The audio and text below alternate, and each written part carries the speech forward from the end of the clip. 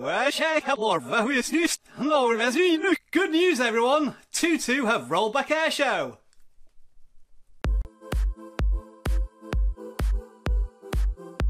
Okay folks, just before we jump into this video, I want to canvass your opinion. When I do my filming of the iPad, I have this moody type of lighting, which is only 2 lights.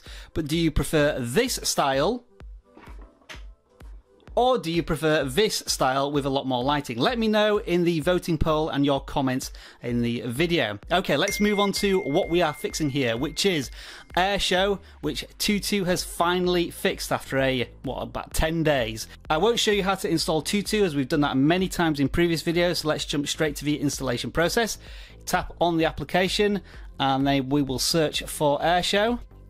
Once you have your result, tap on it and we should now see that the version number here at the top has changed from 075 to 061, so they have rolled it back to the one that does include screen recording, which is fantastic. So we'll just confirm that is the case. Tap on the green install button.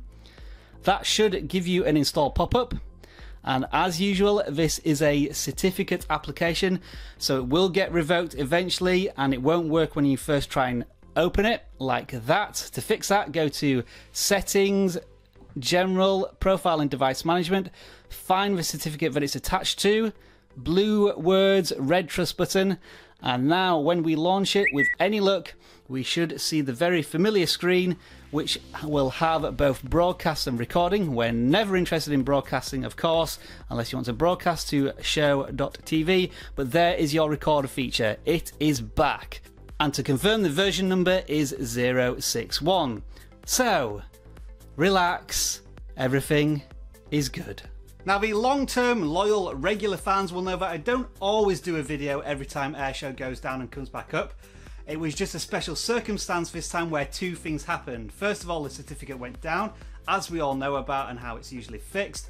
But we also had the problem of Tutu bringing Airshou forward to a version that didn't work for screen recording, but have now fixed that as well. So everything is what you might call the status quo. Airshou is back, 061 the recording version, and it's available to download now. So thank you very much for watching this video. I hope it did clarify things. If you've got any more questions, pop them in the comments below and I'll try my best to help you. Otherwise, like this video if you enjoyed it, subscribe to the Video Gadget channel for more iOS screen recording content just like this.